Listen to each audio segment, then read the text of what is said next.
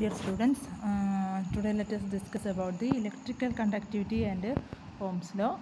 That is, suppose we have placed a metal in an electric field and a magnetic field. So then these free electrons in this metal will be under the influence of electric field E and magnetic field B, and the force on such an electron will be equal to F, that is equal to Lorentz force, that is equal to charge is minus E into E plus V cross B, and that force will be equal to m into acceleration, that is m into dV by dt, and in terms of the momentum it will be h cross dk by dt. Now suppose we take the case of the Fermi sphere of this system at a time t equal to 0. Then the Fermi sphere will be like this. This is the kx and ky axis of this Fermi sphere. Then under the influence of this force, we can say that after a time t, the Fermi sphere has been moved to a little, that is by a constant electric field, and in the presence of and in the absence of collisions, the Fermi sphere moves in k space at a uniform rate. So the conclusion which we can make is that there will be some change in the momentum. Dk by dt is there. Since f is not 0, dk by dt is not 0. So there will be some change in the momentum, and that is represented as the change in the Fermi sphere of the system. Now in the absence of magnetic field, B is equal to 0, F will be equal to h cross dk by dt, that is equal to minus E into E. Therefore dk by dt is equal to minus E into E by h cross, or dk is equal to minus EE divided by h cross into dt. Now to find out the k value, integrating this between the limits t equal to 0 and t equal to t, k of t minus k of 0, we will get it as minus EE by h cross. Integral of dt is t within the limits 0 to t. So k of t minus k of 0, that will be equal to minus EE by h cross into t. That is, if a force F is equal to minus EE is applied at a time t equal to 0 to an electron gas that fills the Fermi space centered at the origin of k space. So initially we have assumed that the center of the k space, Fermi sphere occupied by the electron gas, is at the center of the k space such that it's the Fermi sphere has its origin centered at the origin of k space. Then at a later time t, that sphere will be displaced to a new center, and that displacement delta k will be equal to minus EE by h cross into t. So in terms of this application of force on electrons can be explained in terms of the movement of the Fermi sphere occupied by the electron gas. That is, when these electrons collide with the impurities, lattice imperfections and phonons. So these electrons will have a tendency to collide with the impurities of this substance. Then lattice imperfections will be there, and sometimes phonon also will be there. The displaced sphere will be maintained in a steady state. So after a certain time, here we have m into dv by dt. F is also equal to m into dv by dt. That means velocity is changing. So after collision, if there is a collision, then what happens is that this this electron gas system attains a steady state, and if the collision time is tau, then we can write the equations as, we have m into dv by dt is equal to h cross into dk by dt. So dv is equal to h cross by m into dk. That is the expression which we get. Then we can write this as delta t is equal to minus EE by h cross into t. Delta k is equal to, we can write this as delta k is equal to minus EE by h cross into tau, since here the time is taken as tau collision time. Then incremental velocity is, from this equation you can see dv is equal to h cross dk by dm. So this incremental velocity we can write it as delta k by m. So this is the expression for incremental velocity. dv is equal to h cross by m into delta k. So you can substitute the values. H cross by m into delta k is minus e by h cross into tau. So substituting this expression, we will get it as minus tau divided by m h cross into m. So that will be equal to the expression will be v is equal to minus tau by m. So this is the expression for the incremental velocity. So we have the expression incremental velocity is delta k by m into h cross is there, that have been missed from this expression. So here we have I will write it again. dv is equal to h cross by m into delta k. So you can substitute the values, that is it is equal to delta k is minus tau divided by h cross into h cross divided by m. So you can cancel this 2 h cross, then the remaining value will be equal to minus tau divided by m. So this is the expression for the incremental velocity of this electron cloud when it encounters with the if its collision time is tau. Now next we have to find out the expression for the electrical conductivity. That is for that we are assuming that in a constant electric field E,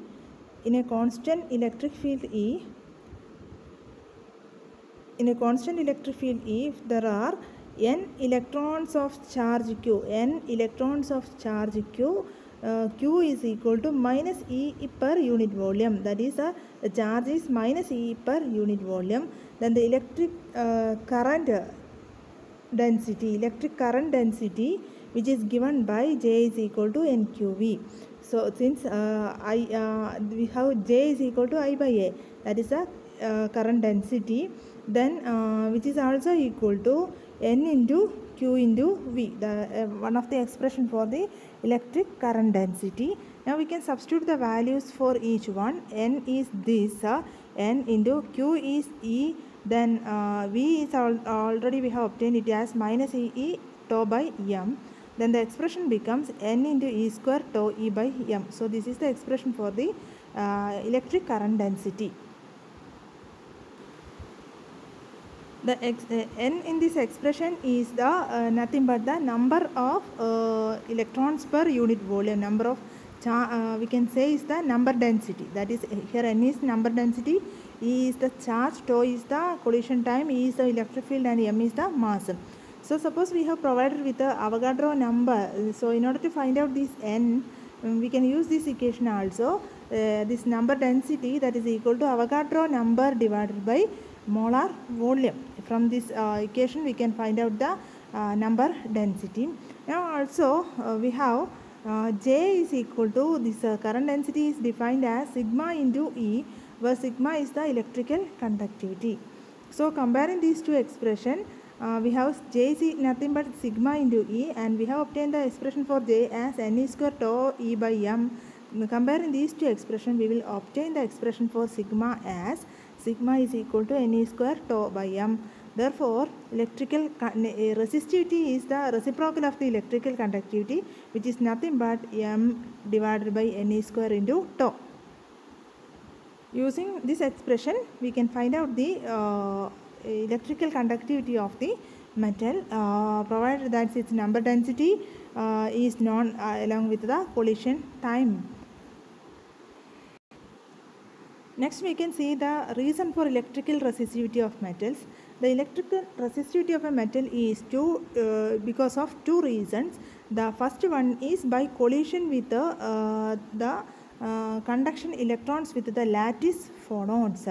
Collision of conduction electrons with lattice phonons, and the second one is the collision with impurity atoms and mechanical imperfections in the lattice. So based on that two conditions, we can write the total expression for rho, that is rho L plus rho I, where L stands for the lattice phonons and I stands for the lattice imperfections, and this expression for rho is known as Matheson's rule. where rho L is independent of the number of defects and rho A is independent of temperature. Since we know these lattice imperfections it is independent of the temperature. Lattice imperfection is a property of the material which is independent of temperature, and rho L is a temperature dependent function, but it is independent of the number of defects. So as temperature tends to 0, as temperature changes to approaches 0, this rho L vanishes, because rho L is a temperature dependent function. So the residual resistivity of a substance, that is an important factor. Residual resistivity, rho I of 0 is the extrapolated resistivity at 0 Kelvin. The extrapolated resistivity at 0 Kelvin is termed as the residual resistivity, and therefore lattice resistivity at any temperature is given by rho L of T is equal to rho minus rho I of 0, where rho is the total resistivity. So this lattice resistivity is obtained by subtracting this rho I of 0, that is the residual resistivity, from the total resistivity. Then another quantity, that is the resistivity ratio of a specimen, is the ratio of its resistivity at a room temperature to its residual resistivity. The ratio between the resistivity at a room temperature to the residual resistivity rho I of 0, that is termed as the resistivity ratio. Then we have another expression. The mean free path of a conduction electron is given by the expression L is equal to Vf into tau, where Vf is the velocity at the Fermi surface and tau is the collision time. So if we know collision time and the Fermi velocity, then we can find out the mean free path length of the conduction electrons. Then we can do one problem related to this, that is a uniform copper wire whose diameter is 0.16 cm carries a steady state current of 10 ampere. Its density and atomic weights are respectively 0.8920 kg per meter cube and 63.5 respectively. Calculate the current density and drift velocity of the electrons in copper. Then first of all we have to find out the J value. J we know, that is equal to I by A. That is equal to I is 10 ampere, A is pi r square, then given its diameter as 0.16, so its radius is 8 into 10 raised to minus 4 the whole square. Then the value of this J is obtained as 4.97 into 10 raised to 6 ampere per meter square. Then come to the case of Vd, and then we have the expression for this J as J we know it is equal to NQV, where V is the drift velocity. So from this E instead of Q we have E. So from this we can find out V as V is equal to J divided by NE. So then N is nothing but that is a number density. So it is equal to, so this number density that is obtained as in 63.5 grams, in 63.5 atomic weight, it contains Avogadro number 0.02 into 10 raised to 23. That is the Avogadro number. That is in 63.5 grams. So in 1 gram we have 6.02 into 10 raised to 23 divided by 63.5. That much is the number of atoms in 1 gram. Since the density is 8920 kilogram per meter cube, we have to multiply this quantity with 8920 in order to obtain the number density, that is number per unit. Density is already given, so number density is obtained by this equation. Since already we have in grams, we have to multiply it with again 10 raised to 3, so that 10 raised to 23 becomes 10 raised to 26. Then Vd is equal to J divided by Ne, that is equal to 4.976 into 10 raised to 6 divided by this n into E, the charge of electron, that is obtained as 3.67 into 10 raised to minus 4 meter per second. Next we have to discuss about the Wiedemann-Franz-Lorentz law, and this is in this we can say that the electrons are not only the agency of electrical conduction in an electric field but also responsible for the transport of thermal energy in a solid. So electron is responsible for the thermal conduction and also for the electrical conduction. Then the ratio of the two conductivities, that is Ke and sigma. Sigma is the electrical conductivity and Ke is the thermal conductivity, and the ratio of these two, which we have Ke is equal to pi square n Kb square T into tau divided by 3m divided by n e square tau by m. Cancelling these two, we will get it as pi square Kb square divided by 3 e square into T. So this is the expression for Ke by sigma. Then Wiedemann-Franz stated that the ratio of Ke by sigma remains a constant for all metals at a fixed temperature. When temperature is constant, this Ke by sigma will always be a constant for a given metal. But Lorentz later modified this expression as Ke by sigma into T always remains a constant. So the first one is Wiedemann-Franz law and the second one is Wiedemann-Lorentz law, it is known as. Then Ke by sigma T, it is always a constant because pi square is a constant, Kb is a constant, E is also a constant. So we are getting Ke by sigma T is as a constant, and that constant is known as the Lorentz number. So the Lorentz number is the ratio of the Ke to sigma T, and its value is obtained as 2.45 into 10 raised to minus 8 watt ohm per degree square. And at low temperature, this Te, that is the temperature which is less than D by temperature, Lorentz number tends to decrease because of the collision time involved in the two conductivities is not identical. So here we have cancelled the two collision times tau in the numerator and denominator, but actually there is at low temperature there is a difference in the collision time for the two types of conductivities. So under that conditions, this Lorentz number will have a tendency to decrease from its standard value.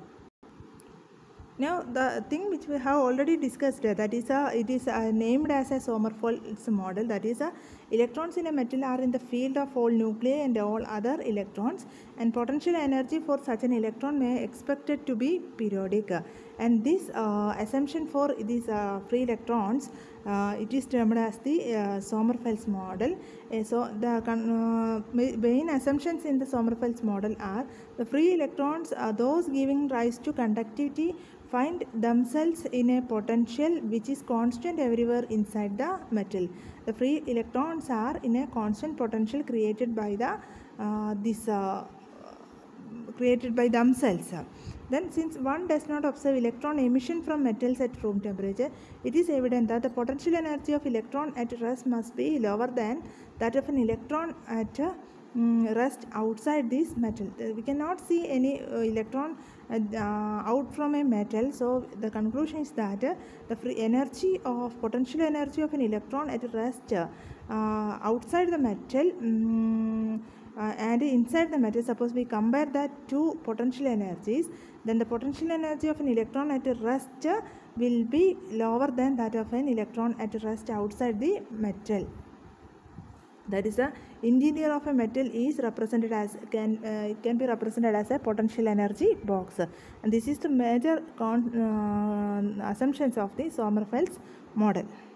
Based on this model, we have developed the quantum free electron theory and the Sommerfeld theory.